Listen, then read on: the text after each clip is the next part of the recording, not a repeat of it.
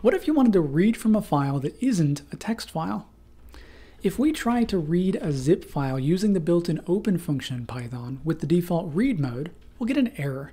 We get an error because zip files aren't text files, they're binary files. To read from a binary file, we need to open it with the mode RB instead of the default mode of RT. Now, when you read from a binary file, you won't get back strings, you'll get back a bytes object, also known as a byte string. Byte strings don't have characters in them, they have bytes in them. The bytes in a file won't help us very much unless we understand what they mean. You probably won't read a binary file yourself very often. Typically instead, you'll use a library, either built into Python or a third-party library, that specifically knows how to work with the type of file you're working with and decode those bytes into something that's useful.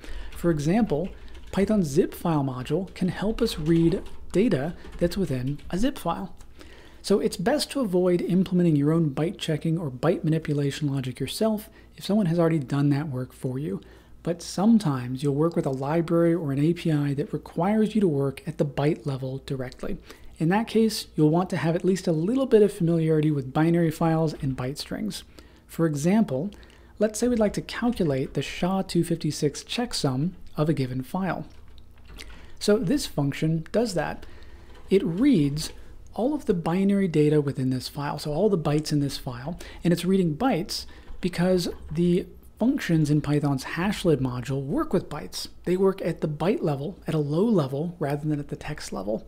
So we're passing in all the bytes to get a hash object, and then we're calling the hex digest method on that hash object to get back a string of hexadecimal characters that represent the checksum of this file. Now, there's a problem with this function right now. With a really big file, we'll read all of our bytes in that file into memory all at once, which could take up a lot of memory. With a text file, the usual way to solve this problem would be to read line by line.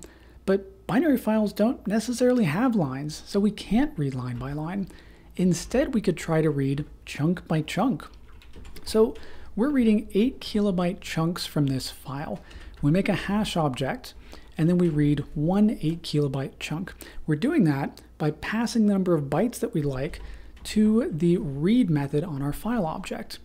But we only get one chunk here. We need to get all of our chunks. So we'll loop, taking each chunk and updating our hash object and then reading another chunk.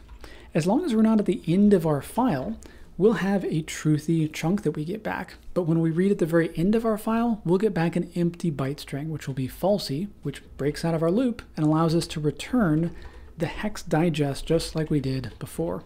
So this function works just like before.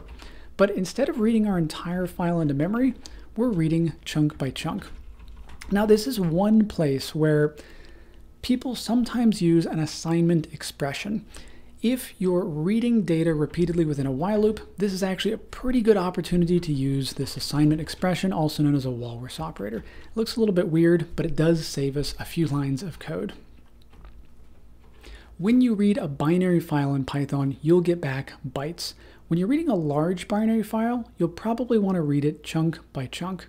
But it's best to avoid reading binary files yourself if you can. If there's a third-party library that can help you read that file, you should probably use that instead.